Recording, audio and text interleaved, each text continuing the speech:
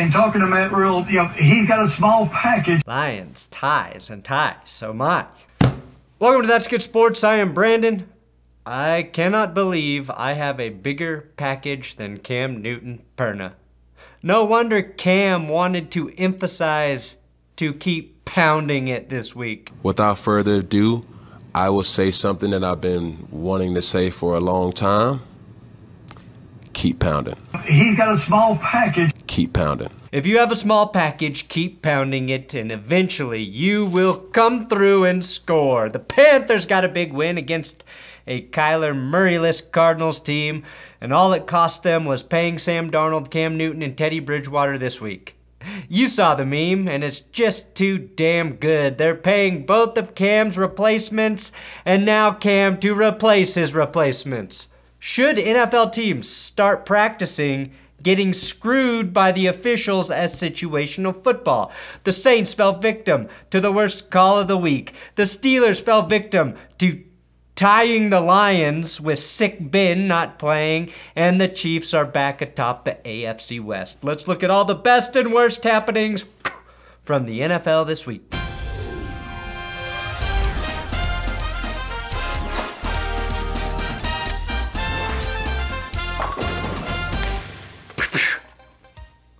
I'm not going to tell you to subscribe to this channel. I'm just not going to tell you to do it. I'm tired. I'm tired of asking. Today's episode is brought to you by HelloFresh.com/That'sGoodSports14.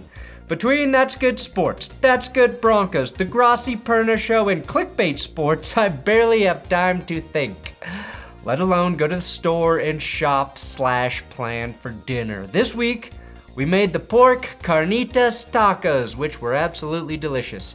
I've mastered all HelloFresh has to offer. I get the family-sized meal to save my wife and I time with leftovers. And they have quick 20-minute meal options that provide easy cleanup and low prep times. And it's holiday season, and HelloFresh isn't just for meals. Their marketplace has great holiday-themed snacks and desserts like Pillsbury pumpkin cookie dough and many other ideas. Or, if you're trying to counterbalance the excess of holiday calories, HelloFresh is a great way to stick to a meal plan with calorie-smart pescatarian and vegetarian options. Using HelloFresh also cuts down on food waste by 25% compared to shopping at the grocery store. So go to HelloFresh.com/That'sGoodSports14 for up to 14 free meals and 3 free gifts. Link below. Again, HelloFresh.com/That'sGoodSports14. BAM! All right, best and worst, beginning with Thursday Night Football. Ravens, Dolphins. Best, I'd be remiss if I didn't include the greatest big man touchdown in NFL history that also did not count. Robert Hunt catches a pass and then goes airborne for the would-be touchdown, but the no-fun league suddenly decides offensive linemen can't be eligible receivers. Saints versus Titans, worst. Titans sustain another injury, lose Bud Dupree in this one. Best, the Titans have won 6 in a row despite being one of the most injured teams in football week to week. Longest streak of wins in the NFL right now. They've defeated 5 teams who were in the playoffs last season, and they did it this week without King Henry and Julio Jones. Right now, the AFC Super Bowl path goes through Tennessee. Worst, Ty Montgomery's pinky went sideways like Paul Giamatti after trying to catch a pass. Now, I'm no architect, but I don't think a finger should be pointing at a 90-degree angle. Worst, a huge Saints interception in the end zone gets negated by a horrendous roughing penalty.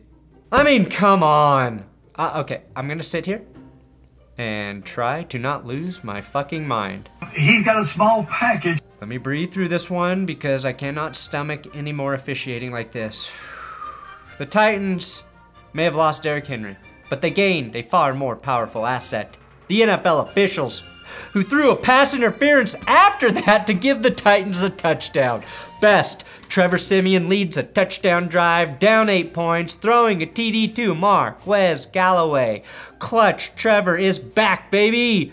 Almost. Worst, after a 5-yard penalty, the Saints are forced to go for 2 points from their own 7-yard line, and Simeon's pass to Mark Ingram falls incomplete, as does the comeback attempt. Buffalo versus New York Jets. Best? This is the Josh Allen we missed last week when he kept getting overshadowed by Josh Allen. If the Bills can play all the teams with losing records, not named the Jaguars, in the playoffs, they will win the Super Bowl. Worst, everybody's favorite feel-good story of the year, Mike White had a tough day at the office. Josh Allen ended the great Mike White hype in this one. The Jets' backup QB threw 4 picks in his touching tribute to his teammate Zach Wilson. Joe Flacco ended up getting in the game and lit it up, going 3 for 3 with a touchdown. That should buy him at least one more giant NFL contract. Worst, Josh Allen's spidey senses weren't working. He got blasted back to Wyoming on the safety blitz. Best, maybe that hit actually knocked some sense into Josh Allen, seeing only Stephon Diggs thereafter. Allen made his best throw in weeks to Diggs when he threw 2 touchdowns in a row to Diggs, as the first one didn't count because part of Diggs' arse was out of bounds, like a blonde woman in a bar with Urban Meyer. Best, the Bills finished the day with 4 rushing touchdowns, including 1 from Isaiah McKenzie. Josh Allen did not lead the team in rushing. Devin Singletary did. And if I'm Buffalo, I would try and get running back Matt Breida more involved in the rushing attack moving forward. Lions versus Steelers. Best, the 3rd to last pick in the draft. Jermar Johnson ripped off a long touchdown run against that vaunted Steelers defense. Both Lions running backs looked like they might will this team to their first victory. DeAndre Swift popped an Olympic-worthy hurdle over the Steelers, something he did earlier this year to the Packers defense. However, I need to see him go full Billy Sims and karate kick a motherfucker to the face before I get too excited. That's why Billy is my idol. Worst, Mason Rudolph. Still not as good as a very, very washed Big Ben. Rudolph threw this easy touchdown right into the dirt. I've seen high school quarterbacks get cut for throws better than that. Although Rudolph was 1 for 1 on assaulting his own offensive lineman. Best, the Lions tie! The Lions tie! And it wasn't a knot at the end of a rope they would use to hang themselves. Instead, they forced the Steelers to play an entire quarter of overtime football where neither pathetic team could score. It was a thing of American Beauty. And by that, I mean the opening scene of American Beauty where Kevin Spacey is masturbating alone in the shower. Or as I call it, Freiermuthing, who inexplicably fumbles the game away in overtime for the tie. He followed up his best game last week with his worst game in this one. Speaking of masturbating, the Steelers can't beat Goff.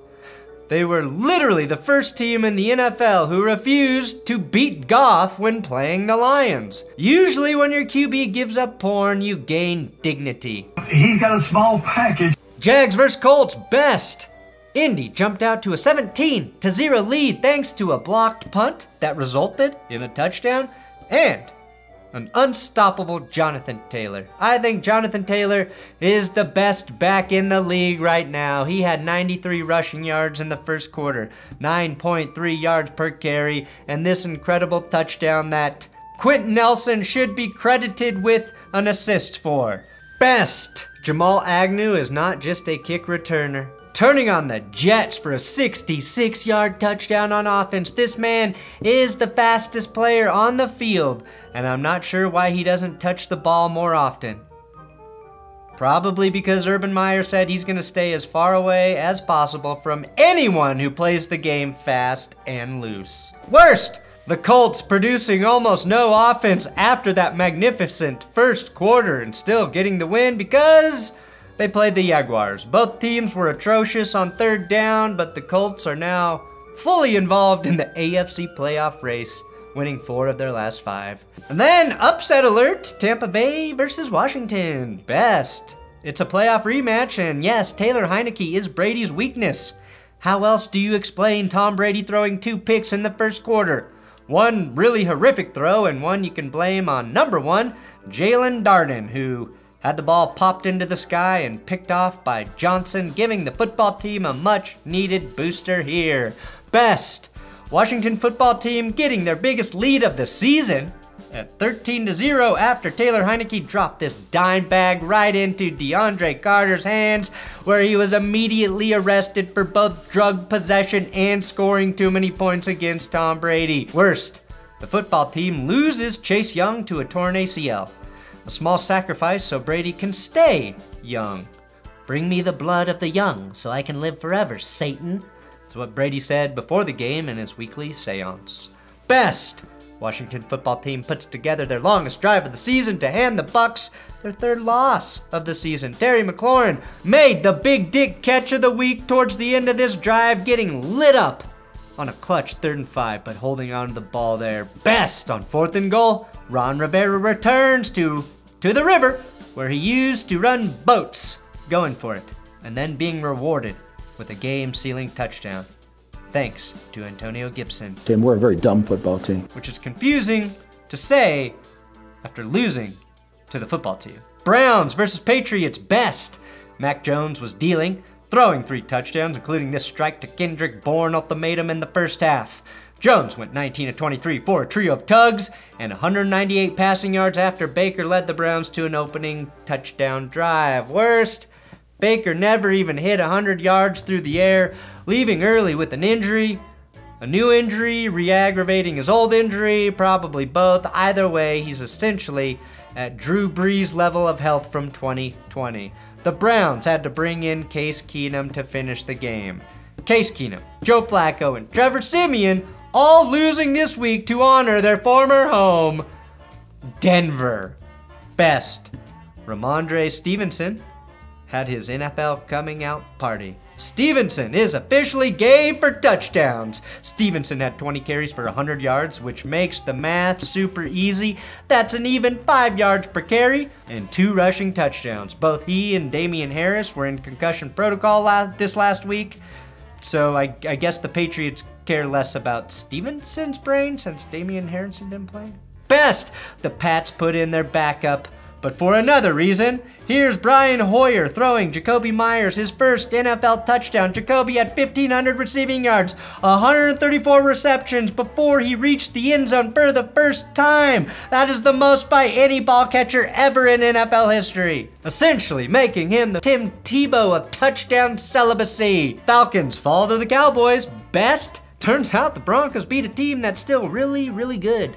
Worst, the Falcons were down 36-3 at halftime after a pair of CeeDee Lamb touchdowns and a blocked punt resulted in a touchdown. And a 2-point play because Mike McCarthy is trying to see if he can apply extra points from this game to last week's loss to the Broncos. Doesn't work that way, Mike. You can't erase that loss, but this helps. The big 3 all scored: Zeke, CeeDee, and Dak. And Dallas, good health pending, might just have the most complete offense in the league. Best, Dan Quinn's defense against his former team. 3 points allowed, held Matt Ryan to 117 yards, 3 interceptions, and 2 sacks. Not a bad revenge game. Panthers at Cardinals, the curse. Best, the Cam Newton package pays off. Just a 1-yard TD, so I guess it was a small package. Cam Newton was promptly penalized, though, for taking off his helmet and taunting Aaron Rodgers. Cam was caught yelling, "I'm vexed! I'm vexed!" after the touchdown. We know, Cam, but it's time to stop harassing Aaron Rodgers. Worst, Colt McCoy goes down with an injury. Enter Chris Streveler? He has tattoos. He's from the CFL, but he does not have what it takes to get the Cardinals back into this game. Best, PJ Walker is still undefeated. 5-0 in the XFL, 2-0 in the NFL. The man does not lose. Honestly, the Panthers should keep PJ at the helm and use Cam situationally until that fails. Vikings versus Chargers. Best, Justin Jefferson hauled in a pass on 3rd and 15, then flipped the ball to Keenan Allen, who was sitting on the bench on the Chargers sideline. Even better, This was not called for taunting.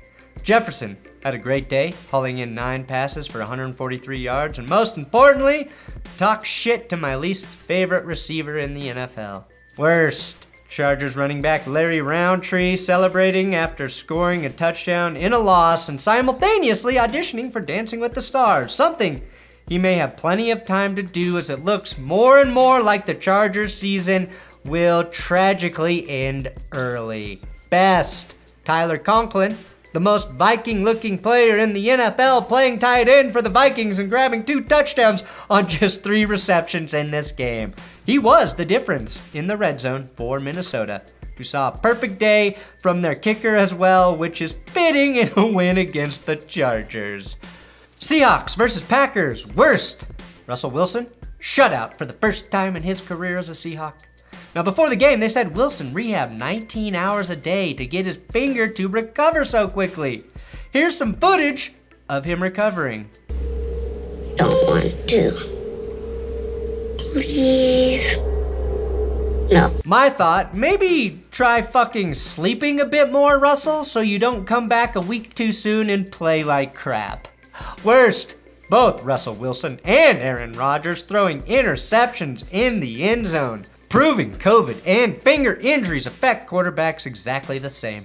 Russell Wilson has now thrown 12 interceptions in 9 games when facing the Packers. Best. DK Metcalf was ejected and also tried to sneak back into the game by walking to the huddle. Pretty hilarious. This guy thinks nobody will notice if he tries to sneak back onto the field. Worst. Carlos Dunlap getting penalized for throwing a shoe after the Seahawks get a stop in a key situation. Everyone is pointing out the infamous Florida Gators shoe throw that cost them the college football playoffs.